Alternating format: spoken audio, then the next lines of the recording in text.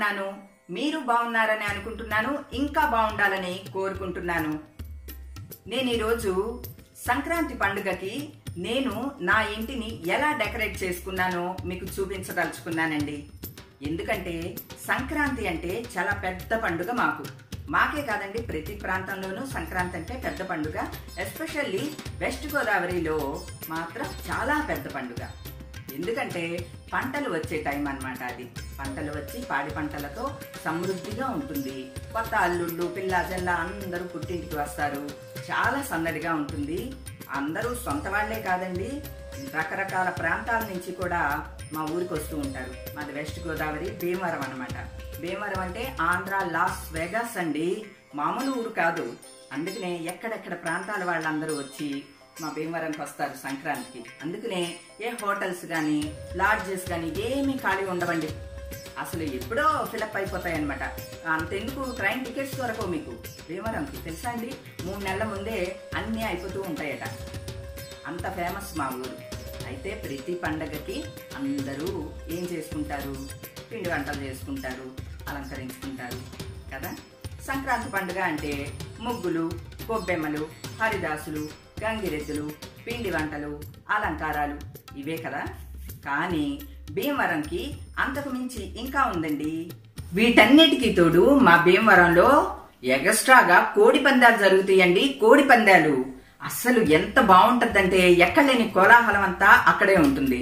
అవి చూడటం కోసందని వేరు ప్రాంతాల నుంచి మా భీమవరానికి వస్తూ ఉంటారు. అసలు ఎంత జనాలు అంటే బజార్లు గాని ఎంత జనాలతో కిటకిటలాడిపోతూ ఉంటాయి. మా భీమవరంలో షాపింగ్ చాలా ఫేమస్ అండి. జ్యువెలరీ, బట్టలు, ఇవి రెండు కూడా చాలా వెరైటీస్, చాలా పెద్ద పెద్ద షాప్స్ ఉంటాయి అనమాట. అందుకనే వచ్చిన వాళ్ళందరూ ఈ షాపింగ్లు కూడా చేసుకుంటారు. షాపింగ్ ఎస్పెషల్లీ బాగుండటంతో షాపులన్నీ కిటకిటలాడిపోతూ ఉంటాయి. అసలు రోడ్లన్నీ సందడిగా ఉంటాయి. ఈ కోడి పందాల ప్లేసులు అయితే భలే సందడిగా ఉంటాయి. నేను మరో వీడియోలో ఆ కోడి పందాలను కూడా పెడతాను, మీరు చూడండి. ప్రస్తుతం మాత్రం నేను ఎలా డెకరేట్ చేసుకున్నానో మీకు చూపిస్తాను. ముగ్గులు, గొబ్బెమ్మలు, హరిదాసులు, గంగిరెద్దులు ఇవన్నీ మామూలే. అయితే ప్రతి పండక్కి నేను మా ఇల్లు డెకరేట్ చేసుకుంటాను. ఒక్క సంక్రాంతికి మాత్రం నేను మా ఆఫీసుని డెకరేట్ చేస్తాను. ఎందుకో మీరు వీడియో చూస్తే మీకు అర్థం అవుతుంది. తర్వాత మీరు కూడా మెచ్చుకుంటారు, మీరు మంచి పని చేశారండి అని. ఎందుకు అంటే మా ఆఫీస్, అదే మాకు ఇంకో ఇల్లు ఉందని చెప్పాను కదా, అది పెద్ద ఆవరణతో, మంచి మొక్కలతో, ఎదురుగుండా మంచి టెంపుల్తో, పక్కన పెద్ద చెరువుతో, చాలా చక్కటి వాతావరణంతో బాగుంటుందన్నమాట.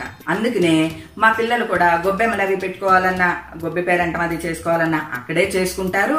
నేను డెకరేట్ చేసుకోవటం కూడా సంక్రాంతికి, ఎస్పెషల్లీ సంక్రాంతికి మాత్రం వెళ్ళి అక్కడే చేసుకుని అన్నీ అలంకరించుకుని చాలా బాగా సంతోషంగా గడుపుతాం అన్నమాట. మా ఫ్రెండ్స్ వాళ్ళు వచ్చినా సరే అక్కడికే వస్తారు. అందరూ మా వారి ఫ్రెండ్స్ అందరూ వస్తారు. వచ్చి చూసుకుని చాలా బాగున్నదండి, చాలా బాగున్నది, అందరం కొంతసేపు స్పెండ్ చేస్తాము. అక్కడ వండుకున్న పిండి వంటలన్నీ ఒకరికొకళ్ళం ఇచ్చుకుంటాము. మీ పిండి వంటలు బాగున్నాయంటే మా పిండి వంటలు బాగున్నాయి, మీయే బాగున్నాయి, ఇలానే. ఒకవేళ నిజంగా మనవి బాగున్నా సరే మొహమాటానికి లేదండి మీరు చాలా బాగా చేశారండి, మీవే బాగున్నాయి అలానని అనుకుని మాట్లాడుకుని సంతోషంగా ఎంజాయ్ చేస్తాము. నేను ఎప్పుడు చెప్తాను కదా, మా ఆఫీసు, మా స్టాక్ రూము, మా గోడౌను, నా గార్డెను, ఏంటండి వాట్ ఎల్స్ అన్నీ అదే అనమాట. అక్కడికి వెళ్తే ప్రపంచాన్ని మర్చిపోతాను నేను. ఎందుకంటే అంత బాగుంటుంది అది. మళ్ళీ పండుగ కదా, ధనుర్మాసం. చక్కగా ధనుర్మాసం 4 రోజులు దేవుడు చక్కగా మా ఇంటికి వస్తాడు అనమాట అండి. వీధి వెంబట ఊరేగింపు వెళ్తుంది, మా ఇంటి దగ్గర ఆగుతుంది. నేను ఇచ్చిన నైవేద్యాన్ని స్వీకరిస్తాడు దేవుడు. నాకు చాలా చిన్నవి అయినా చాలా సంతోషంగా అనిపిస్తుంది అనమాట. అందుకనే ఎస్పెషల్లీ సంక్రాంతి మాత్రం ఎక్కువ టైము మేము అక్కడ ఆఫీస్ దగ్గరే గడిపేస్తూ ఉంటాం అనమాట అండి. రండి, మీకు కూడా చూపిస్తాను, మీకు నచ్చుతుంది. మీకు ఎంత నచ్చింది అన్నది నాకు కామెంట్ చేయటం మాత్రం మర్చిపోవద్దు. ఓకే, కమాన్.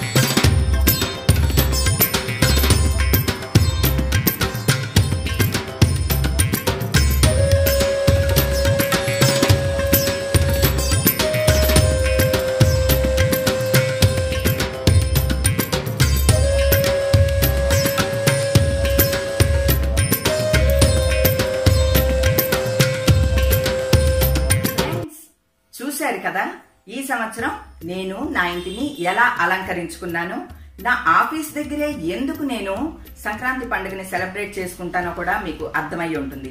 పెద్ద ఆవరణ, పచ్చని చెట్లు, పక్షుల కిలకిలా రావాలు, ముగ్గులు వేసుకోవటానికి కావలసినంత ఆవరణ, గొబ్బెమ్మలు పెట్టుకోవటానికి కూడా చక్కని ప్లేసు.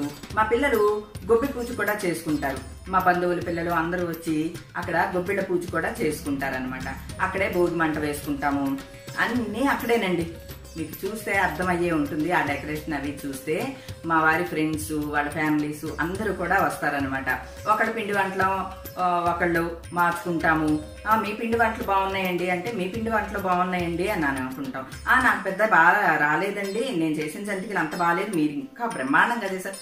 ఇదే మనయే నచ్చినా సరే అలా అంటాం అనమాట. ఎందుకంటే అదొక సంతోషం. చాలా బాగున్నాయని ఇచ్చిపుచ్చుకుంటూ ఉంటాము. పిండి వంటలు అవి అందరూ మెచ్చుకోళ్ళు, సరదాలు. నేను ఈ చీర కొనుక్కున్నా, నేను ఈ నగ తీసుకున్నాను, నువ్వు ఇది కొనుక్కున్నావా, ఇంకా ఒక్కటి కాదనమాట. మా వారి ఫ్రెండ్స్, మా మరిది గారి ఫ్రెండ్స్ అయితే హైదరాబాద్ నుంచి అక్కడి నుంచి అంతా దిగిపోతూ ఉంటారు. చెప్పాను కండి, కోడి పందాలు స్పెషల్ కదా భీమవరంలో, అవి చూడటం కోసం కూడా కొంత వస్తారనమాట. ఆ 3 రోజులు ఎస్పెషల్లీ సంక్రాంతి 3 రోజులు మాత్రం ఇక్కడే ఉంటారు భీమవరంలోనే. అందరం సరదాగా గడుపుతాము. మేము కూడా వెళ్ళి చూసి వస్తూ ఉంటాము కోడి పందాలని.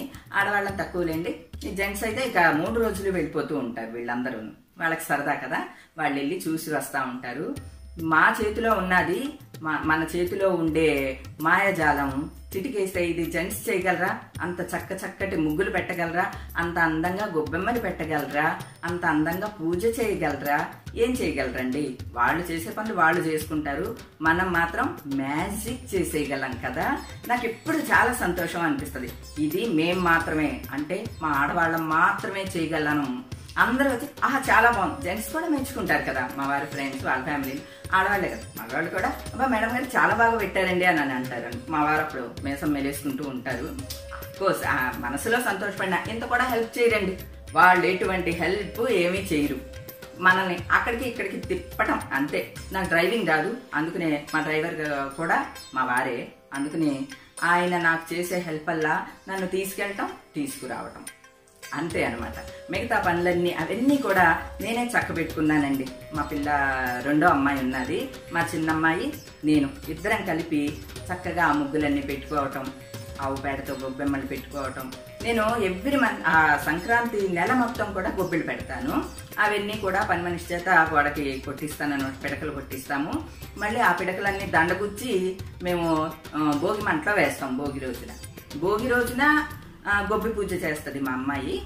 మరుసటి రోజున కూడా, సంక్రాంతి రోజున కూడా గొబ్బి పూజ 2 రోజులు చేసుకుంటాం.